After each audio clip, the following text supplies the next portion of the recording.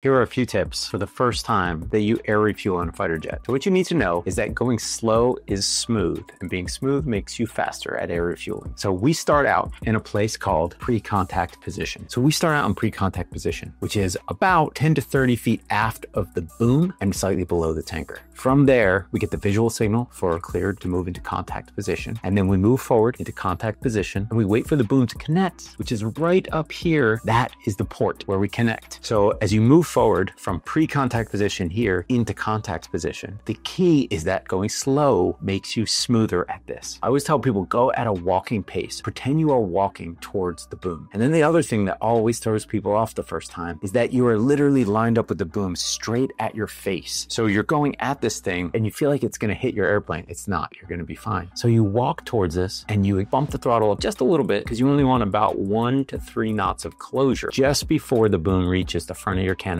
The boom operator is going to move it, and they're going to move it out of the way. You don't move your airplane. You keep walking. And so you keep walking forward, and then just after the boom passes out of your peripheral vision is when you slowly bring the power back. And now anytime you make an adjustment, it requires 3 power adjustments. So if you want to stop and hold this position in relation to your tanker, what you need to do is first pull the power back to stop your forward momentum. Then you need to slow down those 1 to 3 knots to match the tanker speed. You need to add a little power back in to capture that. So once you've done that, now you pause and you wait. And after about 2 seconds, 3 seconds, you'll feel a little bump as the boom is connected to the back of your airplane. And then the director lights will come alive. The director lights are underneath the airplane and they are DFUA. And you'll get these little lights that flash and say, go down, go forward. You put the word go in front of it and then you know. And once you're connected, very small movements, small corrections to stay in that pocket of air. If you hit turbulence, when you're connected to the tanker, you're going to bounce in the turbulence, but so is the tanker. And you might have to fight a little bit harder to stay in position, but you're both hitting the same pocket of turbulence together. So keep flying through it, hang in there. Best of luck. I hope your first air refueling goes fantastic. Let me know in the comments how it went. If you like this content, follow for more.